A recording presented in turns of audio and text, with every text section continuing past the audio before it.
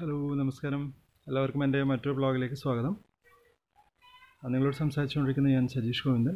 ഇന്ന് ആക്ച്വലി ഞാനുള്ളത് കണ്ണൂർ ജില്ലയിലെ പെർളശ്ശേരി പഞ്ചായത്തിലെ മാവിലായി എന്ന് പറഞ്ഞ സ്ഥലത്താണ്. ദിനേശ മാഷിൻ്റെ വീട്ടിലാണ് ഇന്നുള്ളത്. അപ്പോൾ അവരുടെ കൃഷി സ്ഥലത്തെ കാഴ്ചകളാണ് ഇന്ന് നിങ്ങളെ കാണിച്ചു തരുന്നത്. ഏകദേശം 5 വർഷമായിട്ട് മത്സ്യകൃഷി ചെയ്യുന്ന ആളാണ് ദിനേശ മാഷ്. അപ്പോൾ നല്ല രീതിയിൽ അതിൻ്റെ കാര്യങ്ങളൊക്കെ പഠിച്ച് മനസ്സിലാക്കിയതിന് ശേഷമാണ് ഇപ്പോൾ 5ാം വർഷത്തിലേക്ക് കടന്നിരിക്കുന്നത്. അപ്പം അവിടുത്തെ കാഴ്ചകളാണ് ഇന്ന് ഞാൻ നിങ്ങൾക്ക് എന്തൊക്കെയാണെന്ന് കാണിച്ചു തരുന്നത്. അപ്പം ഈ ഒരു എക്സ്പീരിയൻസിൻ്റെ പുറത്ത് തന്നെ നല്ല രീതിയിൽ കാര്യങ്ങൾ ചെയ്യാൻ വേണ്ടി മാഷ്ക്ക് പറ്റുന്നുണ്ട്.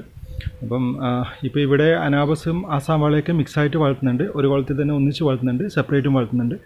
ഇപ്പം കുറേ വിളവെടുപ്പ് കഴിഞ്ഞിട്ടുണ്ട്. അപ്പം ഏകദേശം ഒരു 2 കുളത്തിലെ കാഴ്ചകളാണ്. ഇപ്പം ഞാൻ അത്യാവശ്യം നിങ്ങൾക്ക് 2 കുളം ഇപ്പോൾ കാണിച്ചു തരാം. അപ്പം ബാക്കി മാഷോട് ചോദിച്ചറിയാം എന്തെല്ലാം കാര്യങ്ങളാണ് ഉള്ളതെന്നൊക്കെ നമുക്ക് ചോദിച്ചിട്ടറിയാം. ഇപ്പോൾ ഇത് വീടിനോട് ചേർന്ന സ്ഥലത്ത് തന്നെയാണ് ചെയ്യുന്നുള്ളത്. പ്രത്യേക കൃഷികളായിട്ട് പുറത്തേക്കല്ല. ഇപ്പോൾ നമുക്ക് വീടിനോട് ചേർന്നുള്ള സ്ഥലത്ത് ഇതേപോലെ കല്ല് കെട്ടിയിട്ടാണ് ചെയ്തിട്ടുള്ളത്. കണ്ടില്ലേ, ടെമ്പററി കല്ല് വെച്ചിട്ട് ഷീറ്റ് ഇട്ടിട്ടാണ് ചെയ്തിട്ടുള്ളത്. ഇതിപ്പം അനാബസുള്ളൊരു കുളത്തിൻ്റെ ഇതാണ് നിങ്ങൾ കാണുന്നത്. ഇതേപോലെ ഇപ്പോൾ നെറ്റ് കെട്ടിയിട്ട് ഇലകളൊന്നും വീഴാതെ പ്രൊട്ടക്റ്റ് ചെയ്തിട്ടുണ്ട്. അതുപോലെ തന്നെ വേറെ ഇപ്പോൾ പറഞ്ഞ വേറെ കുക്കുകളോ മറ്റോ വന്നിട്ട് കൊത്തുന്നതിനും ഈ പറഞ്ഞ പോലെ വലകൾ ഇടുന്ന ഞാൻ ആദ്യം എൻ്റെ വീഡിയോസിലെല്ലാം പറഞ്ഞിട്ടുണ്ട്. ഈ വലകൾ നമ്മൾ നിർബന്ധമായിട്ടും കൊടുക്കണം. അപ്പം കൊടുത്തു കഴിഞ്ഞാൽ നമുക്ക് ആ ഒരു രീതിയിൽ ഇതിനെ പ്രൊട്ടക്റ്റ് ചെയ്ത് നിർത്താൻ വേണ്ടി പറ്റും. പിന്നെ അതേപോലെ തന്നെ മിക്സായിട്ട് ഇവിടെ ചെയ്യുന്നുണ്ട്. ഇപ്പുറത്തെ ഭാഗത്ത് ചെയ്യുന്നത് അതേപോലെയാണ്. കണ്ടില്ലേ, ഈ ഒരു ഭാഗത്താണ് ഇപ്പം മിക്സായിട്ട് ചെയ്യുന്നത്.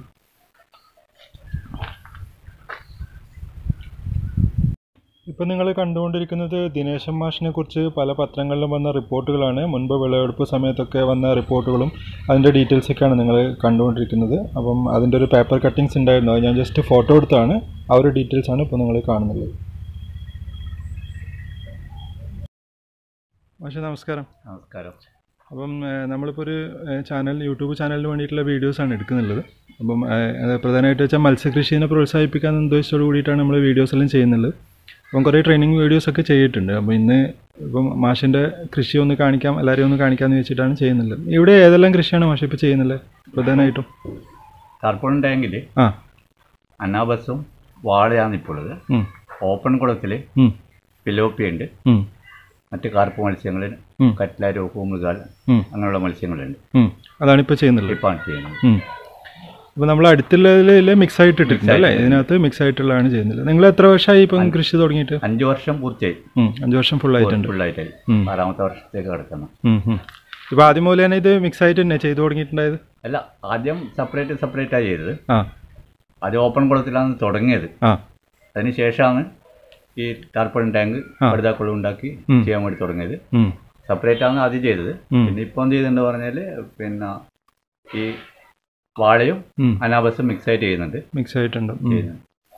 ഇതിപ്പം സിൽപോളിൻ ടാങ്കിന്റെ എത്ര GSM ആണ് തിക്നെസ് വന്നിട്ട്? മിനിമം നമുക്ക് 200 വേണം. 200 GSM വേണം. 200 GSM കുറഞ്ഞു കഴിഞ്ഞാൽ ലീക്കിന്റെ പ്രശ്നം, മുള്ളു കൊള്ളുന്ന പ്രശ്നങ്ങളൊക്കെ 4-5 വർഷം പിന്നെ എത്തും. 200 GSM ഒക്കെ ആണെങ്കിൽ 5 വർഷത്തോടെ എത്തും. നിങ്ങളൊരു എക്സ്പീരിയൻസിൽ അങ്ങനെയാണ് ശരിക്കും അങ്ങനെ. നമുക്ക് പിന്നെ ഇതിലത്തെ മത്സ്യങ്ങളൊന്ന് കാണാമല്ലേ? എന്നാലും അങ്ങനെ നോക്കാം, പിടിച്ചു നോക്കാം. എന്നാലും നമുക്ക് മത്സ്യത്തെ കാണാൻ പറ്റുമോ നോക്കാം. എന്തായാലും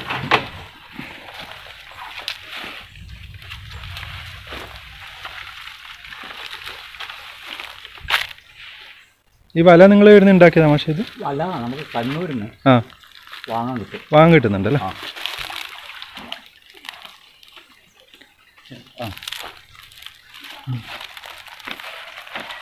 ഇത് അനാബസ് വന്നിട്ടില്ല. അനാബസ് വന്നിട്ടുണ്ടല്ലോ.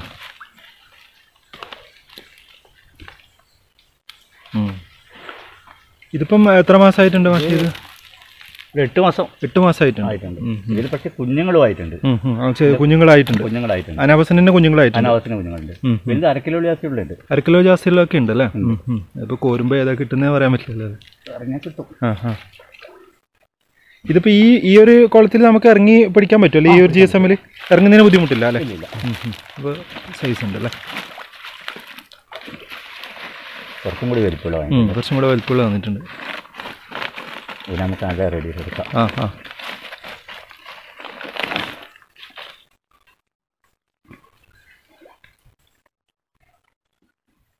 ഇത് കറക്റ്റായിട്ട് നല്ല സൈസ് ആയിട്ടുണ്ടല്ലേ? എൻ്റെ കയ്യിലെടുക്കുമ്പോൾ ഇതിൻ്റെ മുള്ളു ചെറിയൊരു പ്രശ്നമുണ്ടല്ലോ. പ്രശ്നമുണ്ട്. ചെകിളക്ക് പിടിക്കാൻ ശരിക്കും പ്രാക്ടീസ് വേണം. തുണീനെ കൊണ്ടേ പിടിക്കാൻ പറ്റും. തുണീനെ കൊണ്ടേ പറ്റും.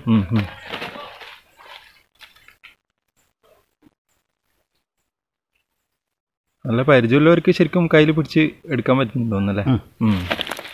ഇതിപ്പോൾ അനാബസ് മത്സ്യമാണല്ലേ. അനാബസ് ഇത് നല്ലൊരു സൈസായിട്ടുണ്ട് ശരിക്കും. നല്ല വലിപ്പമുള്ളതുണ്ട്. ഇത് മാക്സിമം ഇപ്പോൾ നമ്മൾ ഇതിലുള്ളതിൽ എത്ര വലിപ്പമുള്ളത് ഉണ്ടാവും? 1/2 കിലോ ആ ഒരു വലിപ്പമുള്ളതുണ്ട്. അപ്പോൾ ഇതിൽ നിന്ന് ബ്രീഡിംഗ് ആയിട്ടുണ്ടെന്ന് പറഞ്ഞാൽ നമുക്ക് ഇനി കുഞ്ഞുങ്ങളെ വേണമെങ്കിൽ സെപ്പറേറ്റ് ചെയ്ത് എടുക്കാൻ പറ്റും.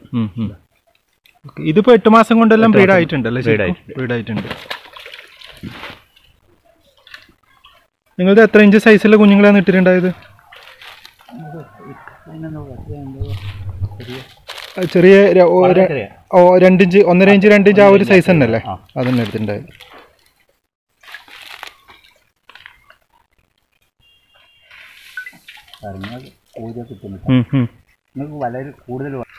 മാഷ് എന്തായാലും വെള്ളത്തിലേക്ക് ഇറങ്ങിയിട്ട് തന്നെ പിടിക്കാന്ന് പറഞ്ഞിട്ടാണ്. നമുക്ക് കുറച്ച് കൂടുതൽ കാണിച്ചു തരാൻ പറഞ്ഞിട്ടാണ്.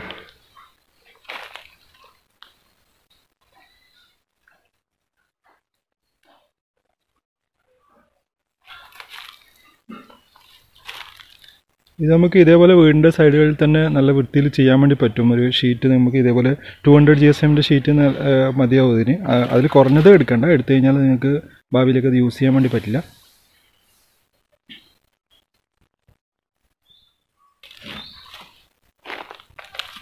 നമുക്ക് ഇതേപോലെ കോരുവല ഉണ്ടാക്കിയിട്ട്, അല്ലെങ്കിൽ കോരുവല നിങ്ങൾക്ക് സ്വന്തമായിട്ട് ഉണ്ടാക്കാം, അല്ലെങ്കിൽ റെഡിമെയ്ഡ് വാങ്ങിച്ചിട്ട് നമുക്ക് ഇതേമാതിരി പിടിക്കാൻ വേണ്ടി പറ്റും.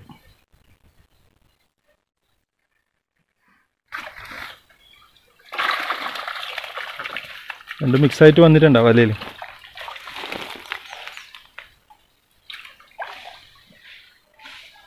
ഈ ആസാം വാള കഴിഞ്ഞ് കഴിഞ്ഞാൽ എടുക്കാൻ ഭയങ്കര ബുദ്ധിമുട്ടല്ലേ? എടുക്കാൻ പറ്റുന്നുണ്ട്.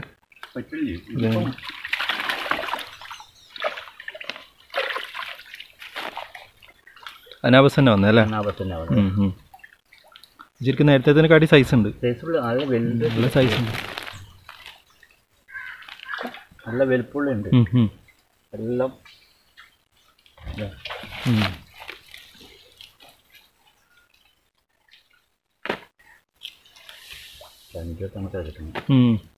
നല്ല നല്ല ഇതായിട്ടുണ്ട്.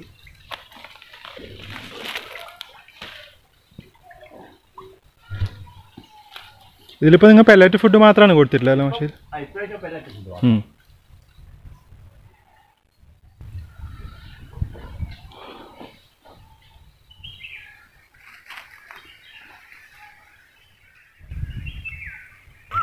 കോരുമ്പോൾ എല്ലാം അനാബസ് തന്നെയാണ് വന്നിട്ടില്ല അല്ലേ?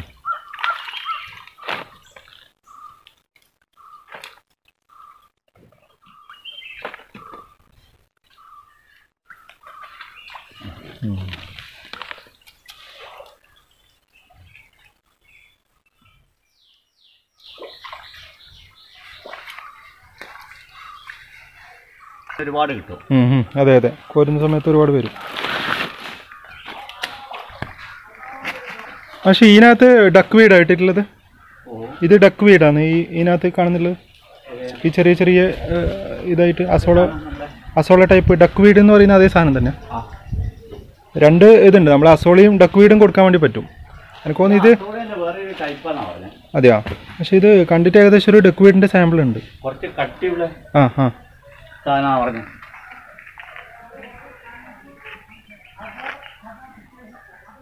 ഇതിനകത്ത് കപ്പിയെല്ലാം ഇട്ടില്ല അല്ലേ?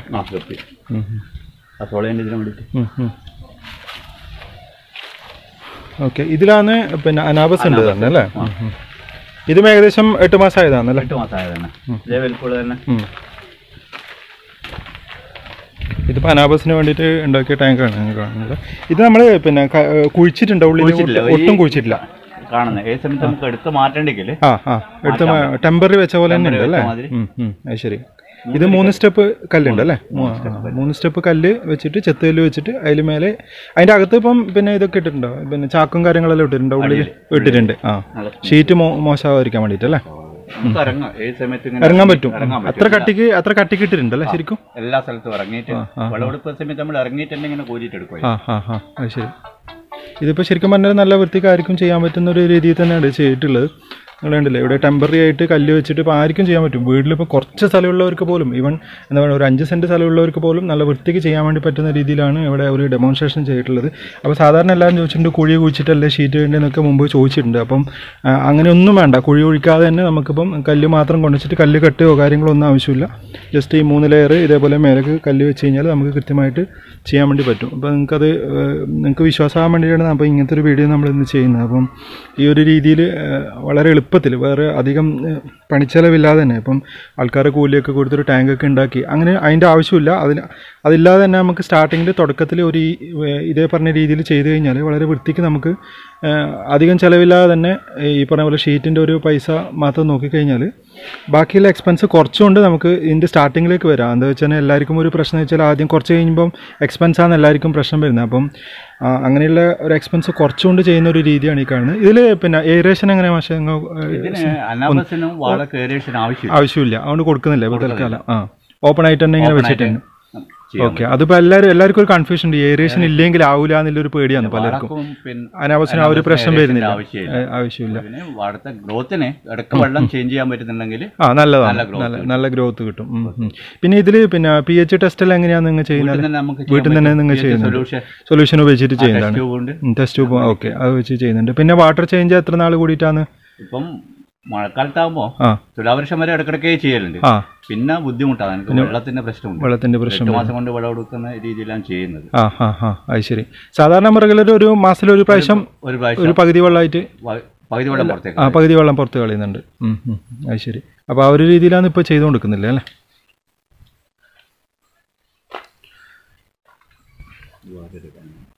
ഇനിയിപ്പോൾ നമുക്ക് ഇത് കഴിഞ്ഞിട്ട് വേറൊരു ടാങ്ക് നോക്കാം അല്ലേ? നമ്മളിവിടെ പിന്നെ ആക്ച്വലി വെള്ളം എടുക്കുന്നത് ഈ കിണറ്റിൽ നിന്നാണ് ഇതിലേക്ക് വെള്ളം യൂസ് ചെയ്യുന്നത്. 28 കോല ആഴമുണ്ട്, നല്ല താഴ്ചയിലെ കിണറാണ്. അപ്പോൾ ഇതിൽ നിന്നുള്ള വെള്ളമാണ് നമ്മളിപ്പം ഇവിടെ കൃഷിക്ക് വേണ്ടി മാഷ് ഉപയോഗിക്കുന്നത്. അകത്തേക്ക് എന്തായാലും മഴക്കാലത്താകുമ്പോൾ പുഴ വെള്ളമാണ്, മഴയിൽ തന്നെ ഇല്ലാതെ വെള്ളം തന്നെ കിട്ടും, മഴവെള്ളം തന്നെ കിട്ടും. അതെ. ഈ മഴക്കാലത്ത് ശരിക്കും പിന്നെ ഈ മഴവെള്ളം കുറേ വരുന്നു കഴിഞ്ഞാൽ വലിയ പ്രശ്നമൊന്നുമില്ല പക്ഷേ ഇതുവരെ നിങ്ങൾക്ക് ബുദ്ധിമുട്ടൊന്നും വന്നിട്ടില്ല. ഇല്ല, മഴവെള്ളം ഇപ്പോൾ pH ഡൗൺ ആണ്. ഓവർഫ്ലോ വന്നു കഴിഞ്ഞാൽ അത് ശരി, ഓവർഫ്ലോ വരാത്ത രീതിയിൽ വിടും അല്ലേ? തൊട്ട് മുമ്പത്തെ ടൈമിൽ വിളവെടുപ്പ് ഉത്സവമാണ് ഇപ്പോൾ നിങ്ങൾ കണ്ടുകൊണ്ടിരിക്കുന്നത്. മുമ്പത്തെ വീഡിയോ ആണ്. പിന്നെ ആ സമയത്ത് പഞ്ചായത്തിൽ നിന്നുള്ള പ്രതിനിധികളെയും ഒക്കെ വിളിച്ചിട്ടുണ്ടായിരുന്നു. വിളിച്ചതിന് ശേഷം അതുപോലെ ഫിഷറീസിൻ്റെയൊക്കെ പ്രതിനിധികളെ വിളിച്ചിട്ടായിരുന്നു ഈ ഒരു വിളവെടുപ്പ് നടത്തിയിരുന്നത്. നാട്ടുകാരെയൊക്കെ പരിപൂർണ്ണ സഹകരണമായിരുന്നു ദിനേശൻ മാഷിന് ഈ വിളവെടുപ്പ് സമയത്തുണ്ടായത്. അതുകൊണ്ട് തന്നെ ഒരുപാട് ആളുകൾ അന്നത്തെ ദിവസം ഉണ്ടായിരുന്നു, നല്ലൊരു സെയിലും നടന്നിരുന്നു. അപ്പം ഇങ്ങനെ കൂടുതൽ ആളുകൾ വന്നുകൊണ്ട് തന്നെ ഒരു ദിവസം നമുക്ക് മാക്സിമം അവർക്ക് അന്ന് സെയിൽ ചെയ്യാൻ പറ്റിയിട്ടുണ്ട്.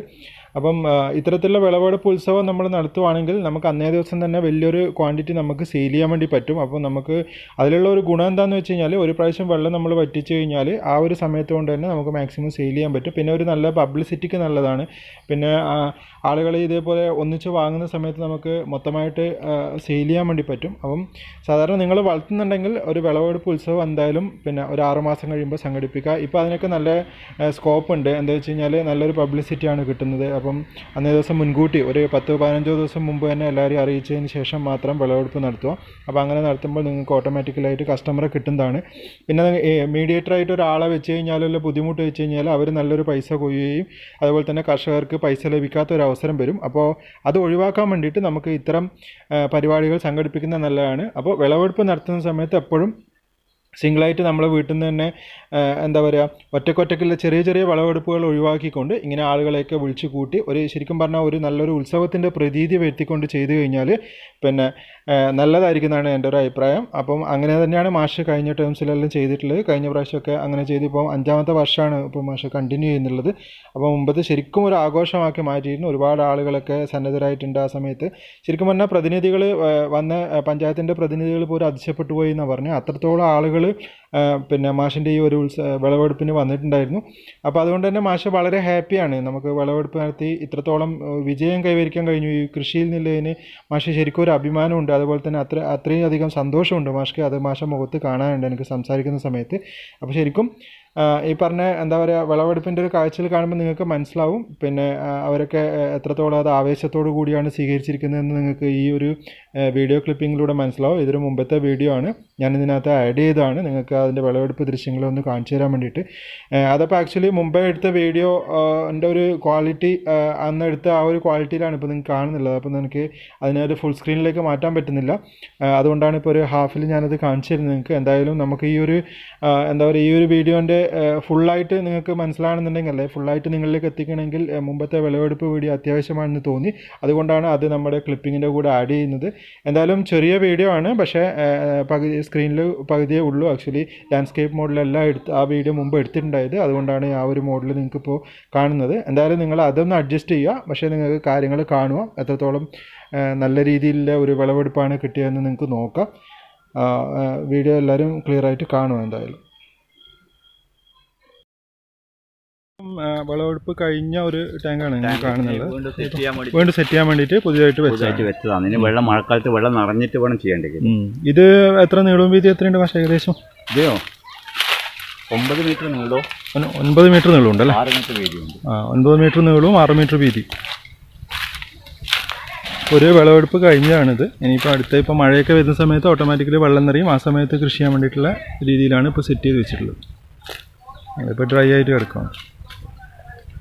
ഇതിൽ നമുക്ക് പിന്നെ നിങ്ങൾക്ക് ഇപ്പോൾ ഈ ഒരു ഇതിൽ എത്ര കപ്പാസിറ്റി വാളയാണെന്നുണ്ടെങ്കിൽ 600 വാള ഇടാൻ വേണ്ടി പറ്റും. ഒരു പ്രയാസമില്ലാണ്ട് മറ്റ് സാങ്കേതിക ഇതൊന്നും ഇല്ലാതെ 600 വാള നമുക്ക് ചെയ്യാൻ പറ്റും. ഇത് ഡെപ്ത് എത്ര വന്നിട്ടുണ്ട് പക്ഷേ? 1 മീറ്ററിൽ അധികമുണ്ട്. 1 മീറ്ററിൽ അധികമുണ്ട്. അപ്പം 1 മീറ്ററിൽ അധികമാണ്. ഓക്കെ. അപ്പോൾ 600 വാള നമുക്ക് ഇതിനകത്ത് കൂളായിട്ട് ചെയ്യാൻ വേണ്ടി പറ്റും. ഒരു പ്രശ്നമില്ലാതെ ചെയ്യാൻ വേണ്ടി പറ്റും. ചെയ്തിട്ടുണ്ട്. അതിപ്പം നല്ല രീതിയിൽ ചെയ്യാൻ വേണ്ടി പറ്റും. ഇതിൻ്റെ 9 മീറ്റർ അല്ലേ പറഞ്ഞാൽ? 9 മീറ്റർ നീളവും 6 മീറ്റർ വീതിയും. ഇതിൽ 600 എണ്ണം വളരെ കൂളായിട്ട് ചെയ്യാൻ വേണ്ടി പറ്റും.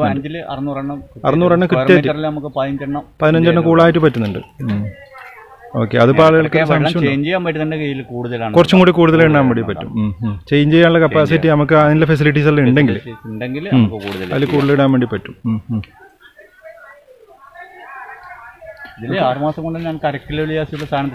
വന്നിട്ടുണ്ട്. ഇതിപ്പോ നമുക്ക് ആസാം വാള 2 കിലോ വരെ എല്ലാം തൂക്കം വരുന്നെന്ന് പറയുന്നുണ്ട്. വരുന്നുണ്ട്. 1.5 കൊല്ലം വെക്കണം. വെച്ച് കഴിഞ്ഞാൽ 2 കിലോ വരെ എല്ലാം തൂക്കം കിട്ടും. അപ്പം ചില ആളുടെ അടുത്ത് ഇങ്ങനെ പിന്നെ 2 കിലോ അല്ല 1.5 കിലോ ആ ഒരു റേഞ്ച് എല്ലാം വരുന്നുണ്ട്. 1.5 വർഷം കഴിയണം. നമുക്ക് 6 മാസത്തിൽ ആ ഒരു തൂക്കം കിട്ടൂലെന്നേ ഉള്ളൂ. ശരിയാണ്. ഇനിയിപ്പോൾ ഇത് കൂടാതെ നിങ്ങൾക്ക് നാച്ചുറൽ കുളം ഉണ്ടല്ലോ, പക്ഷേ അത് നമുക്കൊന്ന് ജസ്റ്റ് കണ്ടാലോ എന്നാലും. ഇത് ആക്ച്വലി ഒരു നാച്ചുറൽ കുളമാണ്. അപ്പം മഴ സമയത്ത് ഇതൊക്കെ കട്ട് ചെയ്തിട്ട് നല്ല വൃത്തിയാക്കിയിട്ട് ഇപ്പോൾ പിന്നെ ഈ പറഞ്ഞ പോലെ കാടൊക്കെ വൃത്തിയാക്കി നല്ല രീതിയിൽ ചെയ്യാൻ വേണ്ടി പറ്റും. വലിയൊരു വാട്ടർ സ്റ്റോറേജ് കിട്ടും തോന്നുന്നല്ലേ? നല്ല കപ്പാസിറ്റി ഉണ്ടാവും. കപ്പാസിറ്റി കിട്ടുന്നതാണ്. ഇതിപ്പം മഴക്കാലത്ത് മാഷ് ഉപയോഗിക്കാൻ പോകുന്ന ഒരു കുളമാണ് ഈ കാണുന്നുള്ളത്. ഇതിൽ ഓൾറെഡി മത്സ്യം ഉണ്ടല്ലേ?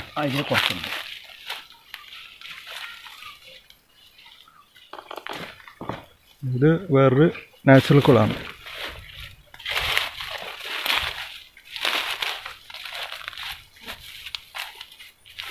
ഇതിനകത്ത് ഇപ്പോൾ തിലോപ്പി ആയിട്ടില്ല, കുറച്ചുണ്ട്, ബാക്കിയുണ്ട്. ഇനി ഒരു 1/2 മീറ്റർ ജാസ്തി വെള്ളം ഇപ്പോൾ 1/2 മീറ്റർ ജാസ്തി വെള്ളമുണ്ട്. ഇപ്പോൾ മഴക്കാലം ആയതുകൊണ്ട് ആ ഡ്രൈ ആയിട്ടുള്ളൊരു ബുദ്ധിമുട്ടാണ്. അല്ല സോറി, മഴക്കാലമല്ല, വേനൽക്കാലം ആയതുകൊണ്ട് ഒരു വെള്ളത്തിൻ്റെ കുറവാണ്. ഇപ്പോൾ മഴക്കാലം ആയിക്കഴിഞ്ഞാൽ നല്ല രീതിയിൽ ഫുള്ളായിട്ട് നിൽക്കും. ഫുള്ളായിട്ട് കട്ടി എടുത്തിട്ട് തന്നെ ചെയ്യാൻ വേണ്ടി പറ്റും. ഇപ്പം മേലേക്ക് വലയിട്ടിട്ടുണ്ടല്ലേ? മേലെയും സൈഡും എല്ലാം വലയിട്ടിട്ടുണ്ട്. അല്ലെങ്കിൽ ഈ പറഞ്ഞ പോലെ ആക്രമണങ്ങളെല്ലാം ഒഴിവാക്കാൻ വേണ്ടിയിട്ടാണ് അങ്ങനെ ചെയ്തിട്ടുള്ളത്. ഇതിലിപ്പം നാച്ചുറൽ കുളമായതുകൊണ്ട് pH-ന്റെ ഒന്നും വലിയ പ്രശ്നങ്ങളെല്ലാം പ്രശ്നമുണ്ട്. പ്രശ്നം വരുന്നത് 6.5 എല്ലാം 6.5 എല്ലാം ഇതിൽ ഉണ്ടാവില്ല. നോർമലി ഉണ്ടാവില്ല. 25 കിലോന് എടുത്ത് പറഞ്ഞാൽ 20-25 കിലോ കുമ്മായം അങ്ങനെ ചാണകവും തുടക്കത്തിൽ ഇട്ട് വെക്കും. ഇതിനകത്തെ കൃഷി ഇറക്കുന്ന സമയത്ത് മുന്നോടിയായിട്ട് വെള്ളം വെറ്റപാട് ചെയ്യും. കൊക്ക് വന്നിട്ട് നോക്കിയാൽ തൂങ്ങിട്ടിരിക്കുന്ന കാലില് എങ്ങനെയോ ഇതിലേ കൂടി കയറിയോ? പുറത്തിറങ്ങാൻ പറ്റാത്ത അവസ്ഥ തോന്നുന്നു. അതിലേ കൂടി പോകും. തല കീഴായിട്ടാണ് നിൽക്കുന്നത്, വവ്വാൽ നിൽക്കുന്ന പോലെ.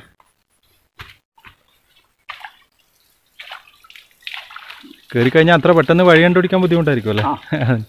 എങ്ങോട്ടാ പോകേണ്ടതെന്ന് മനസ്സിലാകുന്നുണ്ടാവില്ല. വലിയ മത്സ്യം ആയതുകൊണ്ടൊന്നും പിടിക്കാൻ കഴിയില്ല. പിടിക്കാൻ പറ്റില്ല. ഓക്കെ. ഇത് ആഫ്രിക്കൻ പായലാണ്. വലിയ പായലാണ്. ഇത് ഫുള്ള് സ്പ്രെഡാന്ന് പറഞ്ഞല്ലേ? ഭയങ്കര സ്പ്രെഡ്. കൂടുതൽ എടുത്ത് മാറ്റിയതുണ്ട്. ശരി. ഇതെല്ലാം വഴിയിട്ടാണല്ലേ? ആഫ്രിക്കൻ പായല ഒരു പ്രശ്നമാണ്. ആഫ്രിക്കൻ പായല ഇത് കൂടുതൽ സ്പ്രെഡ് ആയി കഴിഞ്ഞാൽ പറഞ്ഞാൽ ഓക്സിജന്റെ ബുദ്ധിമുട്ട് വെള്ളത്തിൽ വന്നിട്ട് അതൊരു പ്രശ്നമാവും.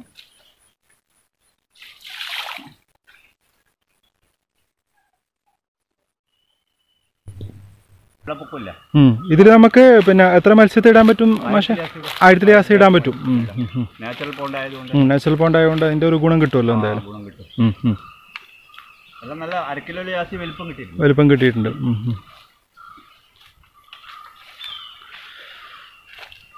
ഇനിയിപ്പോ നിങ്ങക്ക് ഇതിലുള്ള വെള്ളം പച്ചക്കറിക്കെല്ലാം ഉപയോഗിക്കുന്നുണ്ടാവും അല്ലേ? അങ്ങോട്ടേക്ക് പമ്പ് ചെയ്തിട്ട്. ഇപ്പൊ ഈ സമയത്ത് വെള്ളം ഇല്ലാത്തതുകൊണ്ട് ചെയ്യുന്നില്ല. വെള്ളം കുറച്ച് കിട്ടുമ്പോൾ നമുക്ക് പമ്പ് ചെയ്ത് പച്ചക്കറിക്കെല്ലാം ഉപയോഗിക്കാൻ വേണ്ടി പറ്റും. ഇപ്പൊ തോട്ടം അടുത്ത് തന്നെ ഉള്ളതുകൊണ്ട് തോട്ടത്തിലേക്ക് പമ്പ് ചെയ്യാമല്ലോ അല്ലേ? വെള്ളത്തിന്റെ സോഴ്സ് നമ്മൾ ആദ്യം കണ്ട കിണർ തന്നെ അല്ലേ? എല്ലാത്തിലേക്കും അല്ലെ ഈ ഭാഗത്തേക്ക് വേറെ എന്തെങ്കിലും സോഴ്സ് ഉണ്ടോ? മഴക്കാലത്തേത് ആ ഒരു നിറയുന്ന വെള്ളം തന്നെ. കിണറില് ഇപ്പം കുറച്ച് മാത്രമേ വേനൽക്കാലം മാത്രമേ ഉപയോഗിക്കുള്ളൂ. 6 മാസം വരെ മഴവെള്ളം തന്നെ ഉപയോഗിക്കുന്നത്. അതാണ് ഒരു വലിയ മഴവെള്ളമാണ് മെയിൻ ആയിട്ട് യൂസ് ചെയ്യുന്നത് മഴക്കാലത്ത്. അത് ശരി.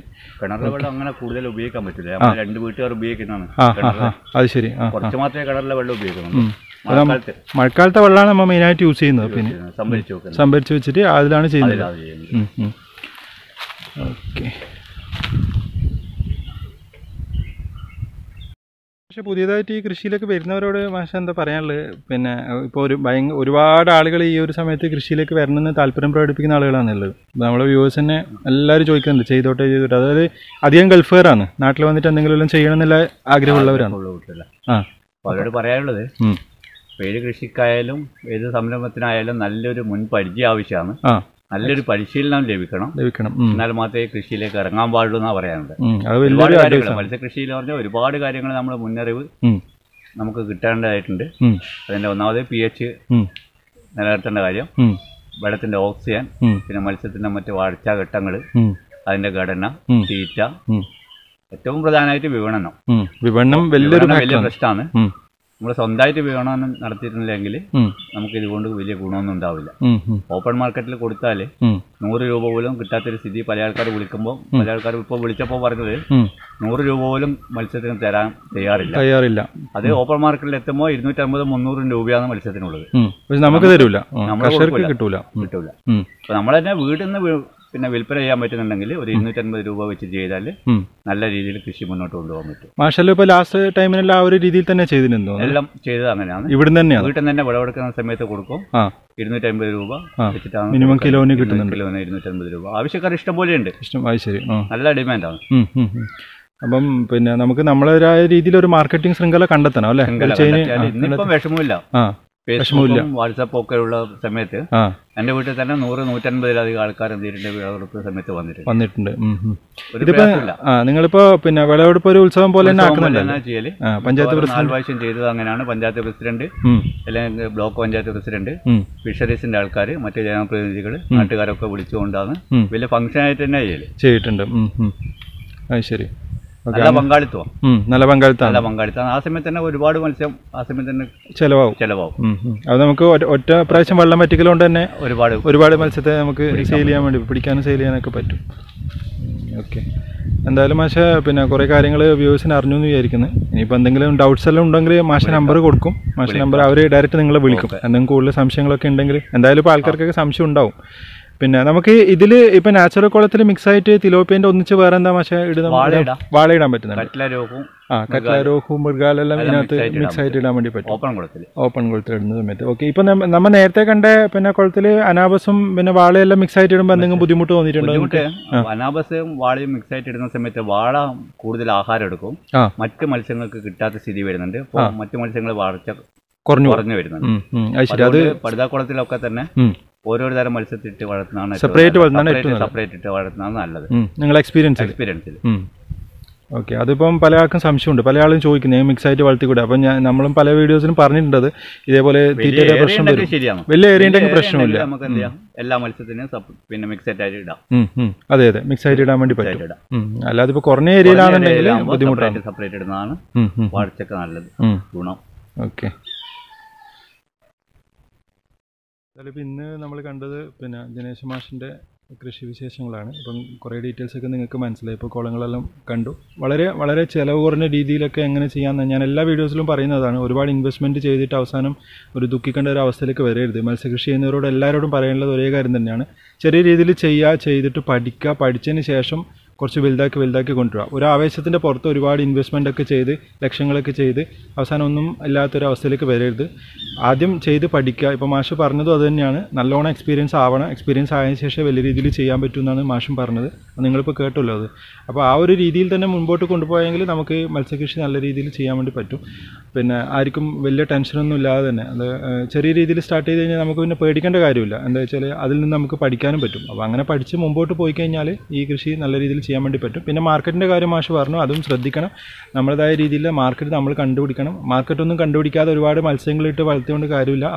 അവസാന നിമിഷത്തിലാണ് നമ്മൾ വിൽപ്പനയ്ക്ക് ശ്രമിക്കുന്നതെങ്കിൽ മീഡിയേറ്ററായിട്ട് നിൽക്കുന്ന ആളുകൾ നല്ല പൈസ ഉണ്ടാക്കുകയും കർഷകർക്കൊന്നും കിട്ടാത്ത ഒരു അവസ്ഥ വരികയും ചെയ്യും. അപ്പോൾ അങ്ങനെയുള്ള ഒരു സിറ്റുവേഷൻ ഒഴിവാക്കാൻ വേണ്ടി നമ്മൾ ആദ്യം തന്നെ ഒരു 3 മാസം ആകുമ്പോൾ തന്നെ ഏകദേശം ഈ പറഞ്ഞ പോലെ മാർക്കറ്റിങ്ങിൻ്റെ ഭാഗത്തേക്ക് ചിന്തിക്കണം. അതിനുള്ള ആളുകളെ കാണണം. നമ്മളെ ഇപ്പം മാഷ്ക്ക് ഇടുന്ന് തന്നെ ചെയ്യാൻ വേണ്ടി പറ്റുന്നുണ്ട്. വിളവെടുപ്പ് അല്ലെങ്കിൽ നിങ്ങൾക്ക് വിളവെടുപ്പ് ഒരു ശരിക്കും ഒരു ഉത്സവം പോലെ തന്നെ നടത്താം. ആൾക്കാരെ പഞ്ചായത്ത് പ്രസിഡന്റിനെയൊക്കെ വിളിച്ച് അല്ലെങ്കിൽ ജനപ്രതിനിധികളെയൊക്കെ വിളിച്ചുകൊണ്ട് തന്നെ നിങ്ങൾക്ക് വിളവെടുപ്പ് നടത്തി കഴിഞ്ഞാൽ ആളുകളെല്ലാം സഹകരിക്കും. എന്തായാലും സഹകരിക്കാത്തൊരു പ്രശ്നമൊന്നും വരില്ല. എന്തായാലും പിന്നെ മാഷ് ഇത്ര കാര്യം നമുക്ക് പറഞ്ഞു തന്നതിൽ വളരെ സന്തോഷമുണ്ട്. പിന്നെ നമ്മളെ വ്യൂവേഴ്സിന് എന്തെങ്കിലും ഇനി ഡൗട്ട്സും കാര്യങ്ങളൊക്കെ വന്നു കഴിഞ്ഞാൽ നിങ്ങളെ നമ്പർ എന്തായാലും കൊടുത്തിട്ടാകുമ്പോൾ നിങ്ങൾ ബാക്കി അവർ വിളിക്കുമായിരിക്കും. എന്തെങ്കിലും സംശയങ്ങളൊക്കെ ഉണ്ടെങ്കിൽ വിളിക്കാം. തന്നെ ഒരുപാട് ആൾക്കാരെ വിളിക്കലുണ്ട്. ഡെയിലി ഒരു 15-20 കോള് മത്സ്യകൃഷിയുമായിട്ട് ബന്ധപ്പെട്ടിട്ട് തന്നെ വരാറുണ്ട്. ഞാൻ തന്നെ മാഷ വിളിച്ചിട്ടുണ്ട് മുമ്പ്. സംസ്ഥാനത്തിന്റെ വിവിധ ഭാഗങ്ങളിൽ നിന്ന് പിന്നെ എല്ലാ ദിവസവും വിളിക്കുന്നുണ്ട്. ഏകദേശം ഇപ്പം 5 വർഷത്തോളം എക്സ്പീരിയൻസ് ഉണ്ട് മാഷ്. ഒരു 2000-ലധികം ആൾക്കാർ ഈ 2 വർഷത്തിനിടക്ക് എന്റെ വീട്ടിൽ വരികയും കൃഷി രീതി കണ്ട് മനസ്സിലാക്കി കൃഷി രംഗത്തേക്ക് വരികയും ചെയ്തിട്ടുണ്ട്. ഒരുപാട് ആൾക്കാരെ വിളവെടുപ്പ് നടത്തി അതിനേക്കാളൊക്കെ തന്നെ നല്ല രീതിയിൽ ചെയ്തിട്ടുണ്ട്. ഒരു വർഷം കൊണ്ട് തന്നെ 1 കിലോ മുതൽ 1.5 കിലോ വരെ തൂക്കുള്ള വാളയൊക്കെ അവർ പിന്നെ പിടിക്കാൻ വേണ്ടി സാധിച്ചിട്ടുണ്ട്. ഓക്കെ, എന്തായാലും ആ ഒരു വിളവെടുപ്പ് സമയത്ത് ഒരു ഡീറ്റെയിൽസൊക്കെ ഞാൻ നിങ്ങൾക്ക് ഇതിനകത്ത് കാണിച്ചു തരാം. പിന്നെ മാഷിൻ്റെ ലേഖനങ്ങളൊക്കെ ഇതിനെപ്പറ്റിയുള്ള കൃഷിയെ പറ്റിയുള്ള ലേഖനങ്ങളൊക്കെ വന്നിട്ടുണ്ട്, റിപ്പോർട്ടുകളൊക്കെ വന്നിട്ടുണ്ട്. അത് ഞാൻ നിങ്ങൾക്ക് വീഡിയോയിൽ എന്തായാലും കാണിച്ചു തരാം. എന്തായാലും ഇന്ന് വിട പറയുന്നു. നിങ്ങളോട് സംസാരിച്ചുകൊണ്ടിരിക്കുന്നത് ഞാൻ Sajeesh Govind. Thank you so much. By.